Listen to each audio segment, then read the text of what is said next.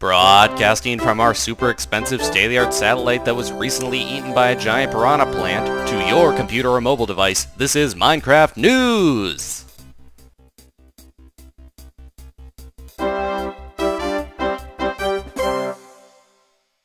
Hello, and welcome to Minecraft News. I'm Adam, aka Swingbird, and I'm filling in for Sally Two Toes. Tonight we've got a lot of news to share, so let's get going. Now this is all Minecraft 1.4 stuff.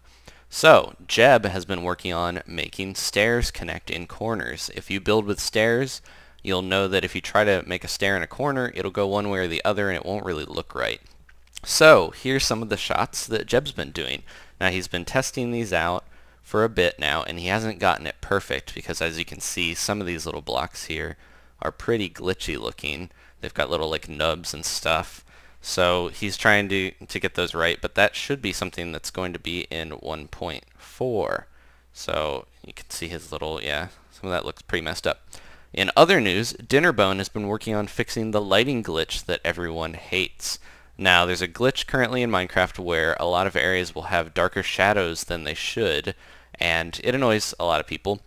They've been working on it for a bit to try to fix that, and that's a big priority in 1.4. So Dinnerbone worked on it for a while, and he got it so that it's not 100%, but he very much improved it. He did find like one block when he was testing. He thought he had tested it perfect, and then he found one dark block, so that really pissed him off. And he decided to work on other things for a little bit. So they're going to go back to it, but it is not perfect yet. Now the other thing that Dinnerbone was working on is making maps clonable or shareable, and this is the new look of the map when you make one. It's kind of a zoomed in shot here, and he added the ability to make copies of this map to give to your friends, and anyone with a copy of the map can see any people on that map when they're walking around, so you'll see like a little marker for the player, as you can see there on the left side. Now this is a zoomed in version of the map, but if you want to zoom out, you just add more paper, which supposedly is going to be just taking the map that you've already got and adding paper around the sides. So, what else has Dinnerbone been working on other than these maps and lighting issues? He, in a few weeks before he actually moved to Sweden, he was working on a lectern for the books. Now here's a couple prototype shots. This is not what it's going to end up looking like here. Now this was going to be a way to place the books that we've crafted and written in on a pillar so that people can read them without taking them.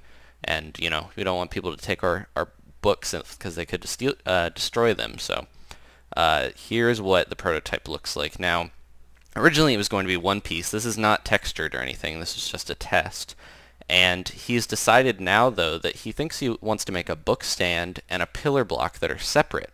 That way people can use the pillar block for other things, not just the book stand, and they would have the book little placement they could put other spots too. He wants this to be eye height or so that you can walk right up and read the book, not as low as like an enchantment table. But you could combine these two blocks to make something to put your books on.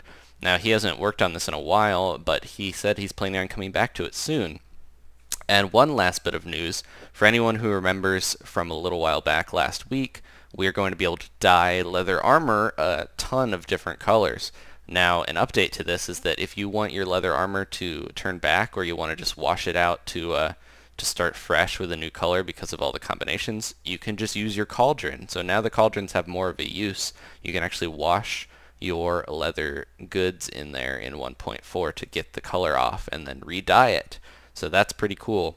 Now, tomorrow is going to be the 23rd of August, today's the 22nd, and we are going to probably have a new snapshot, so I'll be back for an actual snapshot video. I hope you guys enjoyed this inaugural edition of Minecraft News. I'm just trying out a new format instead of just flying around aimlessly. So thanks for watching, guys. Leave a like if you enjoyed this news coverage, and I'll see you tomorrow. Goodbye.